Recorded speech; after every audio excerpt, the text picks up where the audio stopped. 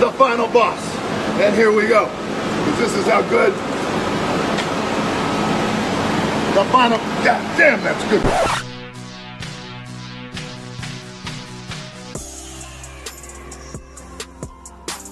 Are you ready to test your wrestling knowledge? You got a lot to think about. Well, I'm your host, Kevin J. Callis. Yeah! And in the immortal words of Triple H, it's time to play the game. So let's go to the board now and check out the categories you'll be quizzed on in this episode.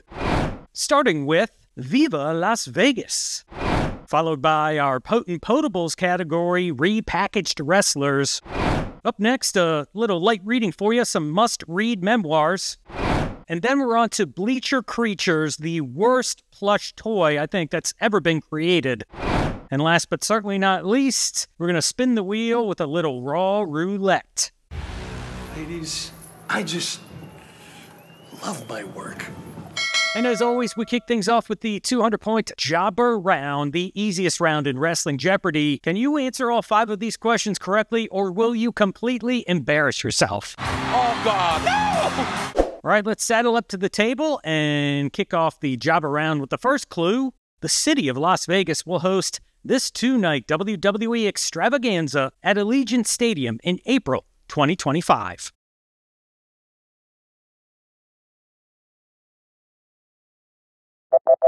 And the correct answer, that'll be WrestleMania 41. Are you ready? Vegas, baby, Vegas! Here comes the second clue of the Jobber round. Elias was repackaged into this wrestler in 2022.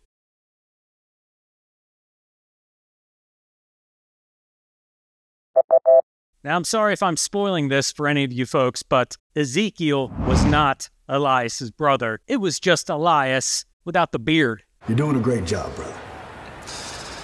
I love you, man. I love you too. And we're on to the third clue of the Jobber round. This wrestler's must-read memoir is subtitled To Be the Man.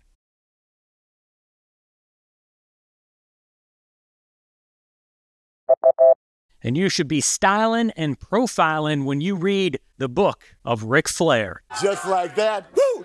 And that brings us to the first Bleacher Creature for you to take a look at. Check out this Bleacher Creature and tell me, who the heck is this guy?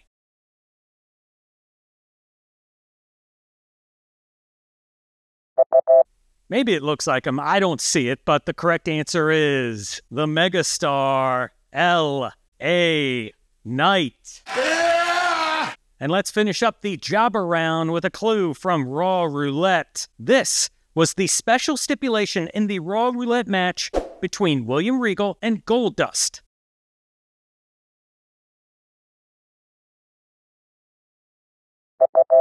Now, technically, I'll accept 2 answers here. 2, not 1, 2 answers here. The first being a Las Vegas Showgirls match, and the second being a Trading Places match. All right, so how'd you do? Did you go 5 for 5 there?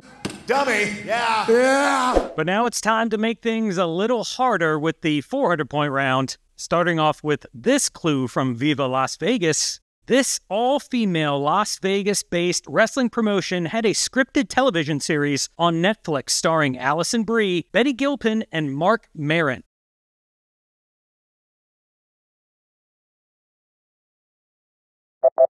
Now, I highly recommend it if you haven't seen this show. The correct answer is Glow, the gorgeous ladies of wrestling. And we're on to another clue from Repackaged Wrestlers. Festus was repackaged into this wrestler in 2009.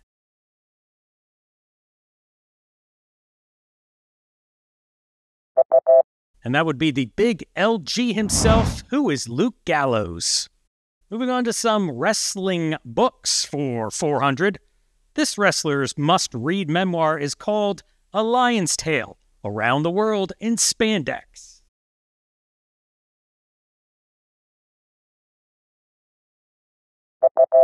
Another one of my favorite books is a must-read memoir, Who is Chris Jericho?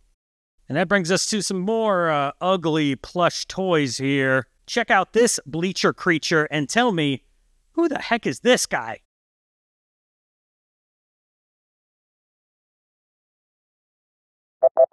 And that would be the rated R Superstar Edge. And let's finish up the 400-point round with a clue from Raw Roulette. This was the special stipulation in the Raw Roulette match between Brodus Clay and Tensai.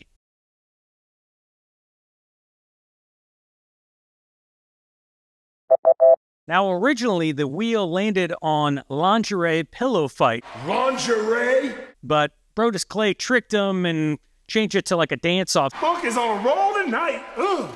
That's why Tensai was in a teddy. Oh my God. The correct answer, what is a dance-off?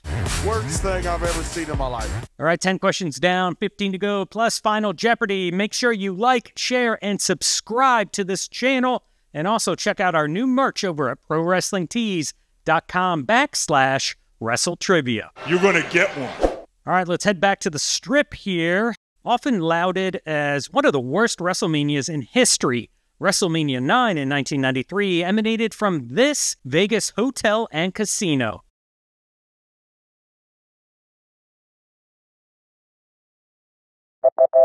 The correct answer here, what is Caesar's Palace? And the largest toga party in the world! And that brings us to some more gimmick changes and repackaging wrestlers. For 600, Tugboat was repackaged into this wrestler in 1991.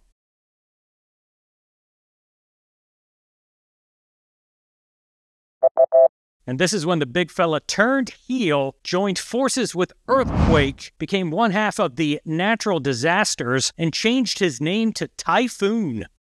Now we're on to the 600-point clue from Must Read Memoirs. This wrestler's must-read memoir is subtitled, Not Your Average Girl.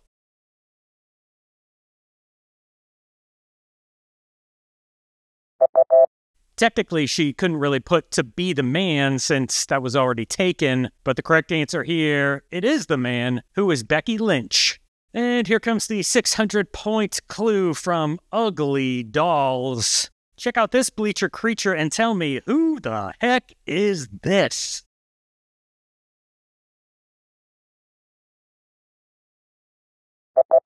Oh yeah, that's the big guy. Oh yeah. Correct answer, who is Otis? And let's finish up the 600-point round here. This was the special stipulation in the Raw Roulette match between Victoria and Lita.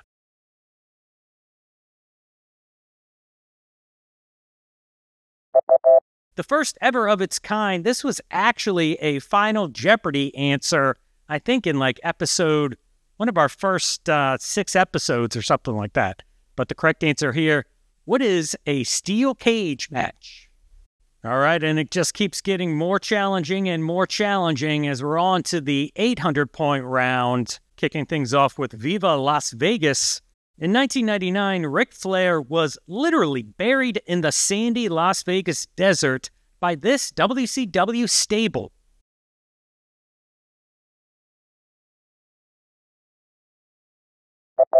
Now, true story, kind of the inspiration behind this category, I just got back from a trip to Sin City with my beautiful wife. We celebrated our 20th wedding anniversary. And it's true, I saw plenty of filthy animals running around Vegas, but not the ones that buried Flair in the desert.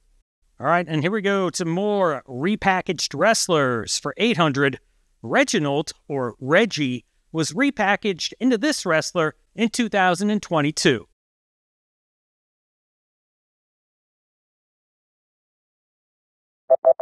One of those weird early NXT 2.0 gimmicks. The correct answer, who is Scripps? Hell, I don't know what to make of them. Moving on to must-read memoirs for 800. This wrestler's must-read memoir is subtitled, My Real Life in the Cartoon World of Wrestling.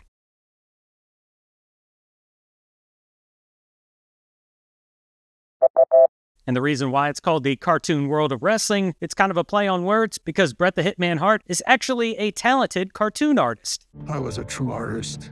And here comes another clue from Bleacher Creatures. Check out this Bleacher Creature and tell me who the heck this guy is, because I have no idea.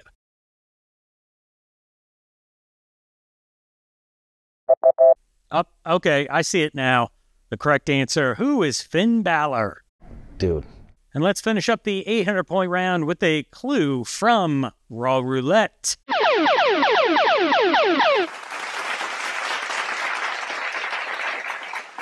Oh, yeah.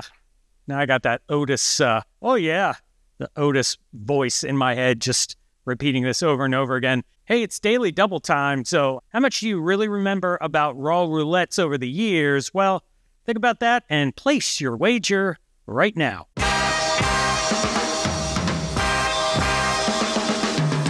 All right, time is up. Here is the Daily Double Clue from Raw Roulette. This was the special stipulation in the Raw Roulette match between John Cena and R-Truth.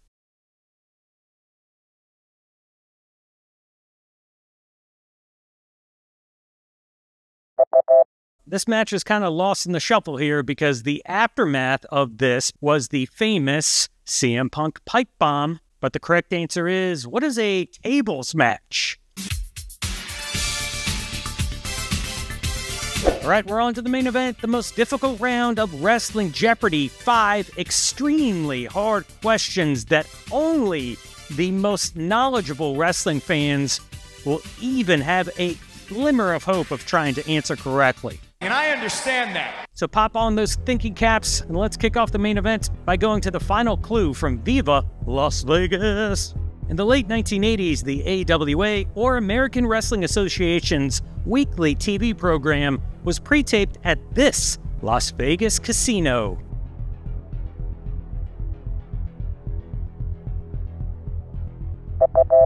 And the correct answer here, what is the Showboat? And we're on to the final clue from Repackaged Wrestlers for 1,000. Barry Windham was repackaged into this wrestler in 1997.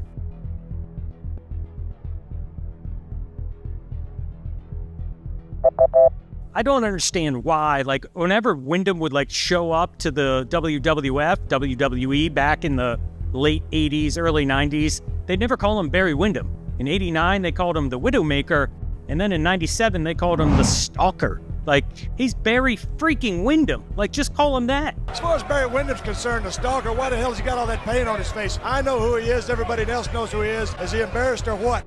All right, moving on to the final clue from Must Read Memoirs. This tag team's must-read memoir is subtitled Killing the Business from Backyards to the Big Leagues.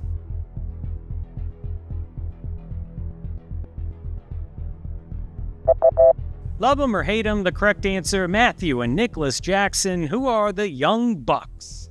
And we're down to the final 2 clues. Check out this Bleacher Creature and tell me, please, help me out. Who the heck is this guy?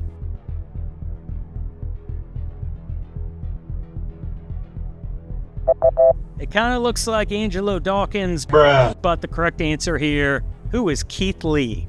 And let's finish up the board and the main event 1,000-point round. This was the special stipulation in the Raw Roulette match between D'Lo Brown and Triple H.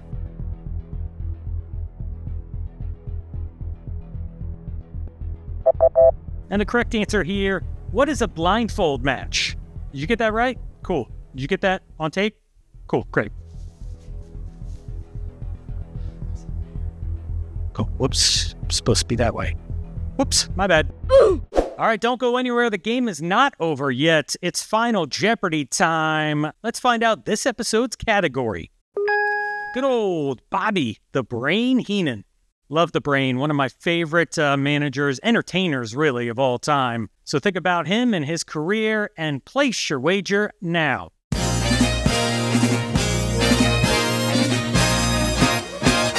All right, time is up. Here is the final Jeopardy clue. You could call Bobby a perfect manager, a broadcast journalist, or the Brain. Just don't call him this nickname. Good luck.